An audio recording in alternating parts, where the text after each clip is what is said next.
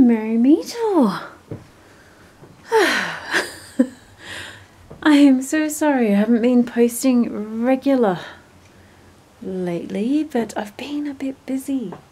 So we are now in my apothecary, and no, it's not completely done, as in I need to tidy. You know, obviously there's things about I need to still put away and finish and changeovers and things like that. But I thought I would share what I've been doing. As you know, I am now studying applied animal sciences and to become an ornithologist by the end of the year, and to practice natural medicine for animals, which, you know, having an apothecary and being a lifelong herbalist, it's just, I think, a natural progression, especially when there's a need. I'm not against modern medicine, but I think the pharmaceuticals are a little bit like a mafia syndicate, and, you know, I think there's sometimes you need it, sometimes you don't. I guess I'm quite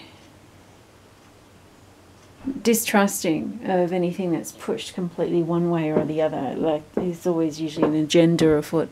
You know, just have to look at history. But enough of that.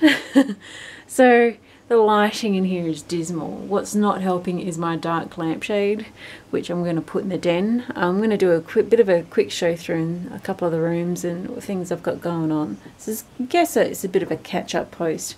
When I've done a bit of tidying up in here, I'm going to go through more in depth what I have where. So in the apothecary, that is. So here I've got my oracles and tarot cards. There's like 3 or 4 decks in one of these boxes, or 3 or 4 decks in one of these storage boxes. So I've actually got over 100 decks, which you probably can't notice by looking at that. I do actually want to make crochet boxes.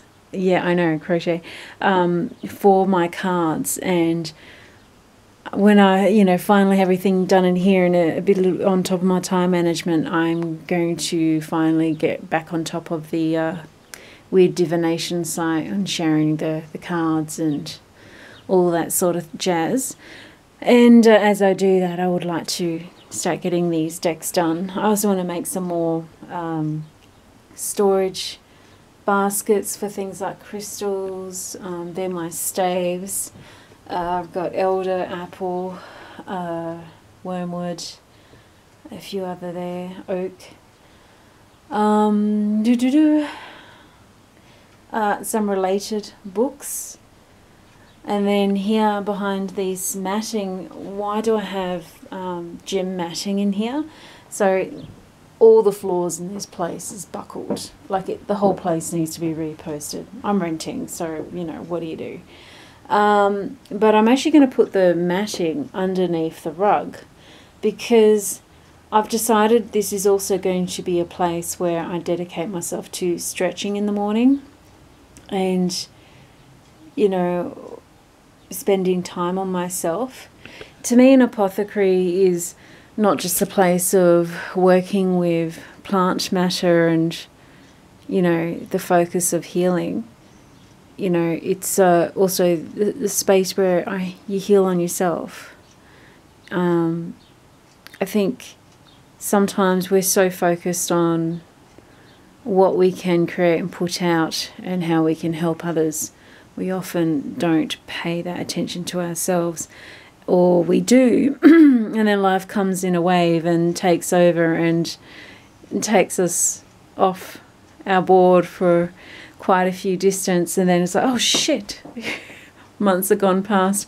No wonder I'm aching here and there. I haven't been doing this, I haven't been doing that. So, I will be putting that gem matting underneath this rug, so it'll be nice and spongy, which my cat will also appreciate. She likes to come in here and do what cats do, lounge and be a lazy so-and-so.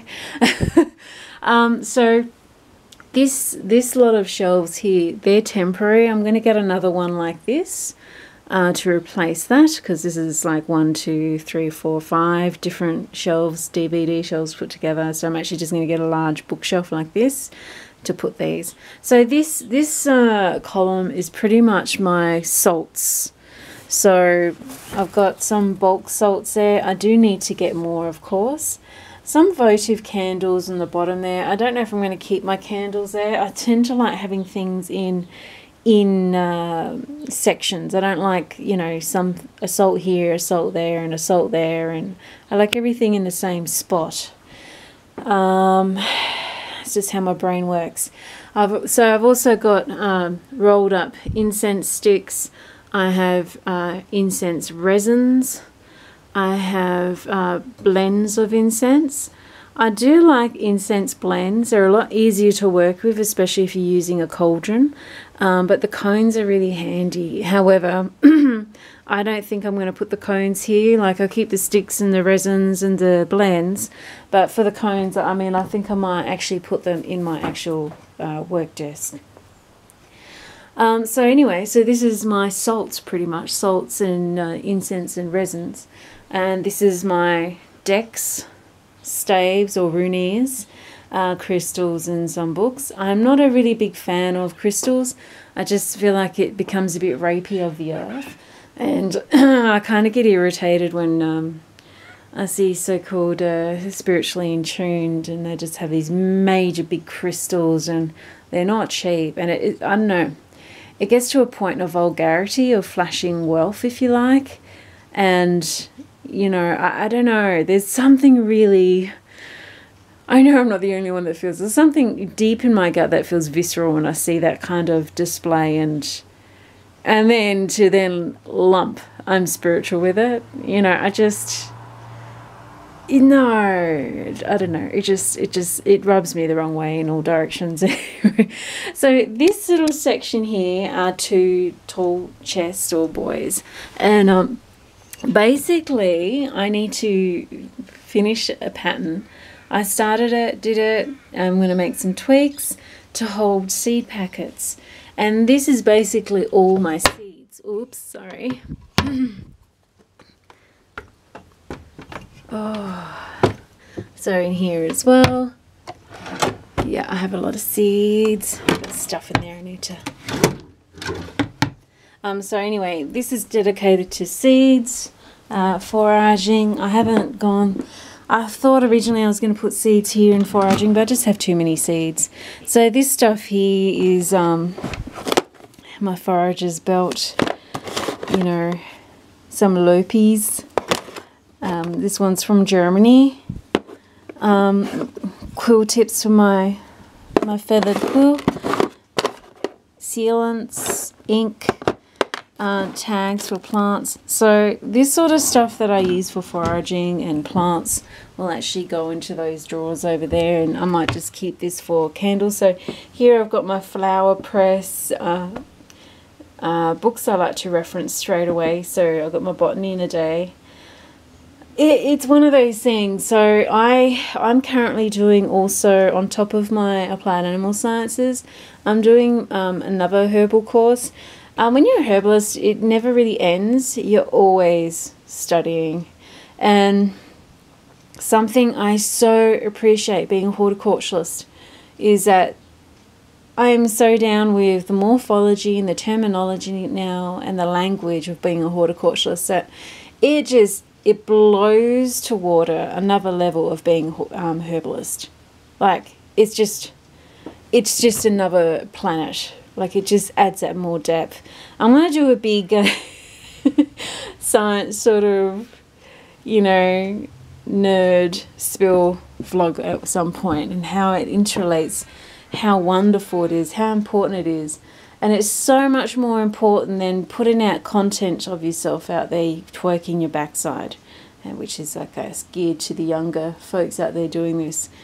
You know, I've been watching a few things just to see what's going on that young people are getting shown, and they're being presented. This is pretty much your life now. It's literally like saying that young people, the only currency they have is their bodies and sex. what the hell has happened? But it's not even subtle, it's in the face. And it's like the sciences take a lifetime, and it's in other universes. It's just amazing. And if you don't like science, maybe you've had a shit teacher. There's shit teachers out there that are like watching, you know, a blank wall. Science is the understanding of nature. Nature is magic. You must understand things on a mundane, pragmatic, factual way before you can delve into anything else which is not founded yet. But the thing is with science that has lost its way, it's no longer holding the principles of respect for the natural world. Yeah? You know, just because you can do something doesn't mean you should do it, which comes from its parent of philosophia or philosophy, which is pretty much wisdom. You know, having knowledge for the sake of knowledge is not wisdom. So anyway, I digress. I'm going to do a big thing, and hopefully I get some of the younger heads turning and having another look at science. Because remember that a lot of this shit that is pushed onto younger people, if you're a young person listening to this, is to distract you from the actual real crap that will benefit you and will blow your mind and make your world a better place. Because as long as they can keep you down low and functioning at a minimal level, then they can control you. Yeah? Anyway, enough of that. So I'm going to clean this out more. So, and I haven't laid out my altars and everything like I usually do seasonally. I've decided this is going to be my little tiny dedication altar, which is pretty much Midsummer Litha. We have just turned to Autumns Lugh, but because I haven't done what I usually do per season, especially for Midsummer or Litha, I am actually going to, you know, keep it out for a week and do it properly and do a couple of rituals to at least send off the season properly. So this is my oils section. These are little cauldrons I like to burn things on. This is an offering plate. Close the ears. It's so funny as I walk on my knees through here, my knees dip because the floor's all collapsing. So shocking. In here I've got soap and candle tools and stuff. I might even move that over there so it's close to the oils. Soaps, candle wax, that sort of thing, sort of go hand in hand. I do have a flower press in there as well, also, which will fit into the drawers, one of the drawers. Lots of bell candles. So needless to say, I'll just move those bell candles over there. There's candle stuff over there because then it's next to all the essential oils and tinctures, oil tinctures I've got made up in there. Whee! Now, yeah, pestle mortar's fan-dandly-tastic. However, oh, my lip balm. This is one of the most yummiest lip balms I've acquired recently, and yeah, it's vegan. Sorry about the glowing light. Is a blender. You know, pestle mortar's great, especially when I've got a nice big thumping big one like this. It's sitting on my mandel chopping board. However, oh, when you got some tough crap to get through. So these are my dried orange peels I'll be blending up. Blender man. my modern pestle and mortar. So I like the old stuff, but sometimes technology, man, just whew. Speaking of which, I'm going to do a mood board for my direction of being a herbalist and utilizing my apothecary and my garden and fine-tuning. And what I'm going to do is create a digital one. So the computer screen there will basically have I can't talk this morning for some reason. I haven't talked for a while on the vlog. That's probably why I feel a little bit out of vocal shape. I'm actually going to do a screensaver in my mood board, and the mood board is where I want to be in a year, 2, 3, 4, 5. I will be moving again to more rural. this is another thing to flag that I need to do as a vlog. We're going through some really strange times where ducks are being discriminated against, and dogs and cats are being pushed as the only animals as you can have as pets, even in regional country Victoria. It's the country. I don't want to act like the regional is a city, and it's like, I'm sorry, I've lived in London. I was born overseas. I lived in the Melbourne QV on the top floor, and this is not a freaking city, okay? And it just seems to be pushed by a bunch of people who just see dollar signs and selling land, and, you know, it's another one of those, isn't it? It just viscerally makes me sick. Like, seriously, people that worship money, I think it's fine to have enough for what you need, but this just at all cost, and they don't love anything except money, and it's not even real. It's just crazy. Anyway, enough of that. What can I say? I'm off of the old ways. The natural world and your relationship to it is the only thing that truly matters. Everything else is a consequence of your relationship to the natural world. Everything. Be it your racial group, be it your health, everything is to do with your relationship with the natural world. That's enough of that. So this table here with lots of shit that I need to do. I got to separate the lamb's ears heads from some of the leaves and baggy those. I do have my herbs and dried bits all in sort of sections. I have actually decided to organize my apothecary ingredients when it comes to the plant kingdom by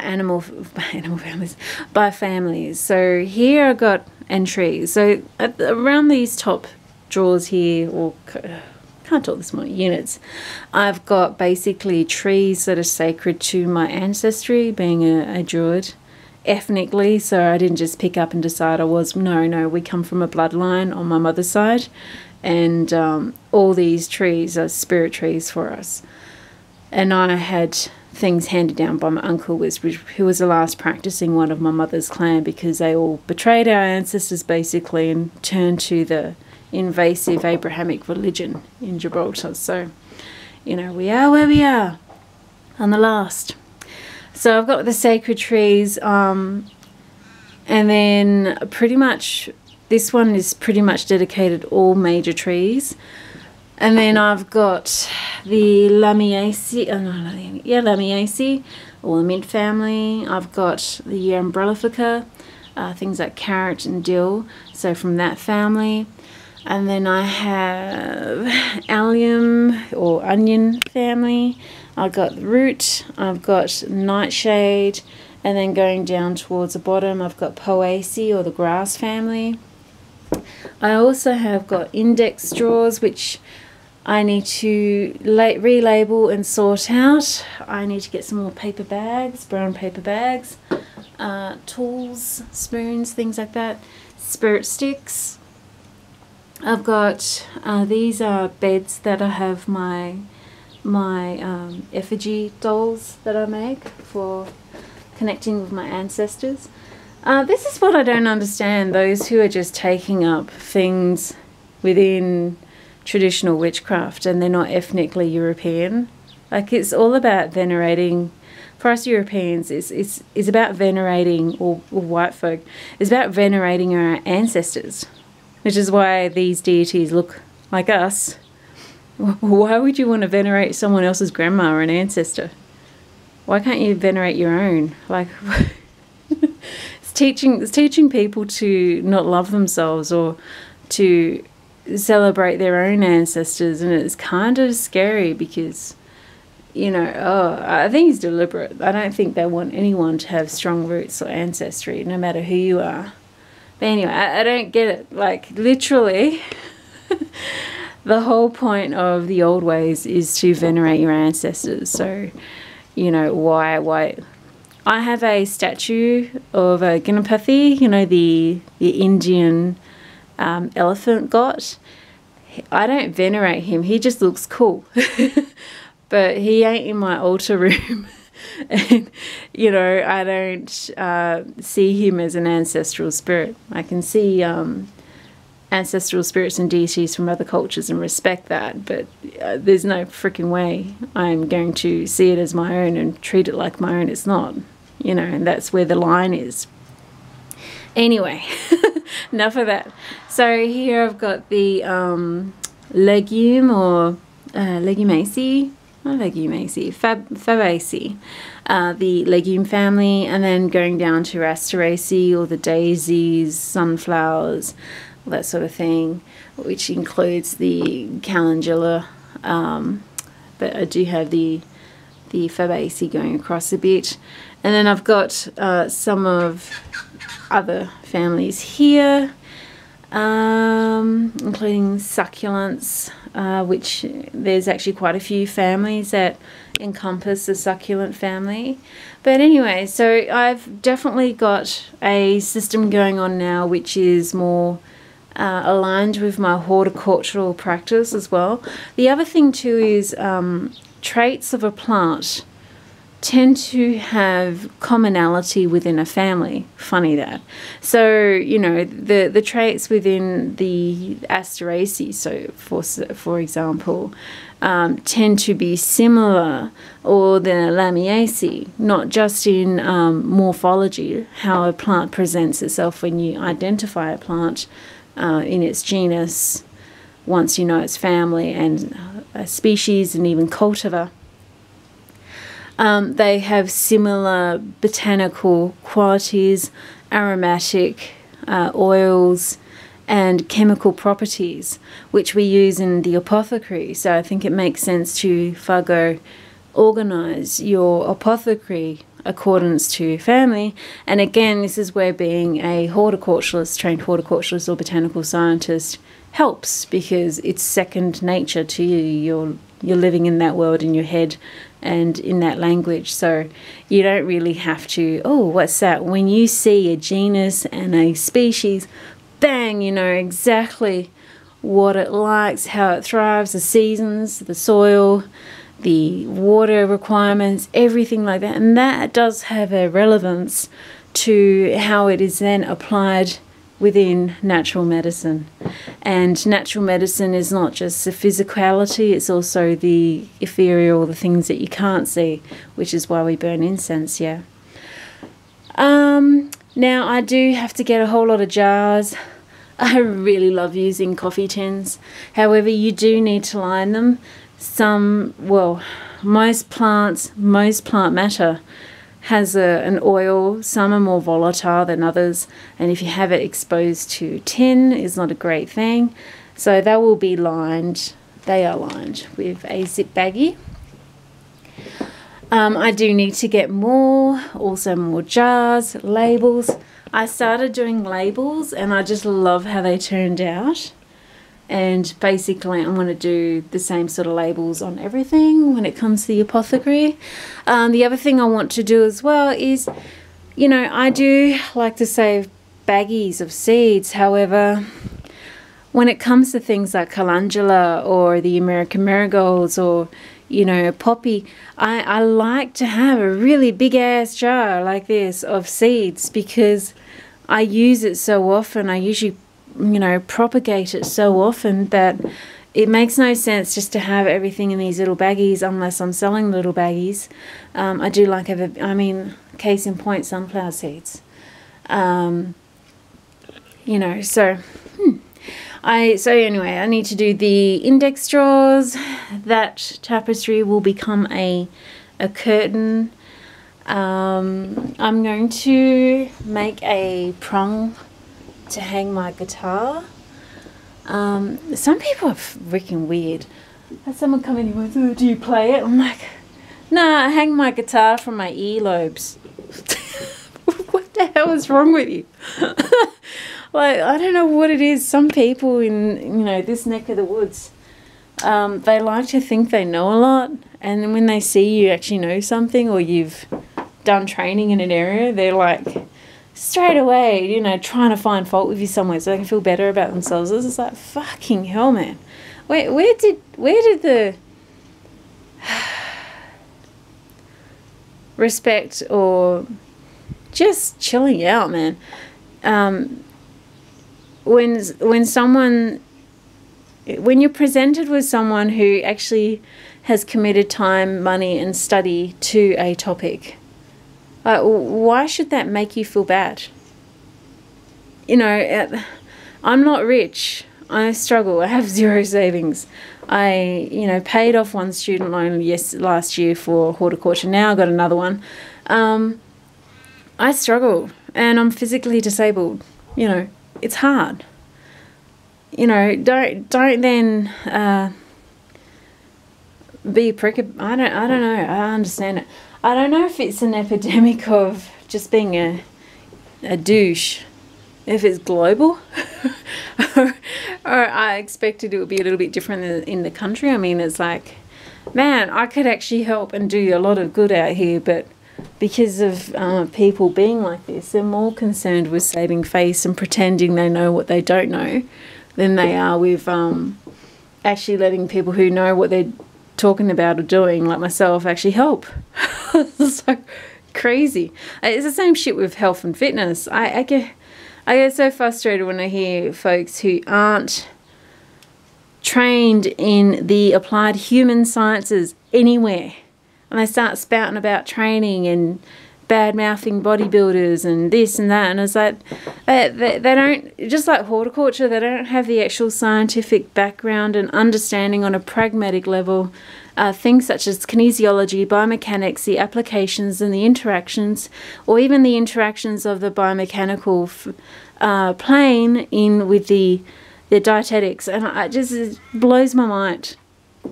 And unfortunately, because so many people are deliberately dumbed down with their knowledge and education these days for bullshit, which is not something you can improve the world with, I think they fall for it. I don't know. It's just weird. It's just weird. Strange world, man. I'm not liking it. Not liking it all. Not liking it all. But what do? You keep doing what you feel you need to do. Anyway, so I finally put together this desk too. It was literally sitting out here for 3 months in pieces everywhere. It was like a nightmare that I just didn't want to go through. I did. It took me 4 freaking days. None of the pieces had name, lettering or alphabet on the bits, and I had to guess what was what. It was a nightmare. So this shelf was actually in the apothecary. I've moved it out here. It's a mess in here in the den because I want to use this one for obviously in here. This is a shed shelf. There was another shed shelf here which I have in the back. I'm going to put it into the shed and start finally organising the shed. I want to get another bookcase and then also take this shed shelf into the back. I need to organise my shed. My messy kitchen, herbs from this morning, a few garn projects that are coming. This is actually inspired by the Hicks carpet in The Shining. This is a garn I made with combining 3 different garns, which is pretty much autumnal. One of the shows I watched, which I was like, oh my god, what are they doing to our kids, was Euphoria. And this is a throw that was on there. And I've looked at some people's patterns, and they're attaching the motif to the square. I'm like, what? So I actually did this pattern without having to sew the motif to the square. It's worked all in one piece. So that's another pattern that'll be coming soon. It will be in the Ribbler store. I'll do a vlog on my garn, hopefully over this weekend. But that's it from me. Blessed be Mary Part. I haven't disappeared. It's just been crazy. And oh yes, I'm taking Freya to the vet again tomorrow because I think one of the boys broke her wing. I'll keep you updated on that too. She's eating, she's okay, but she's a little bit ginger. So I don't feel proficient to feel through her wing without actually causing more damage at the moment. You can actually feel through to see where there's actually a break without having to have imaging done. But again, I'm not that trained yet to actually do that. I don't want to cause her more damage or trauma. So we'll be going to the vet tomorrow, and fingers crossed for us, or flippers crossed for us, for all the other feathers that probably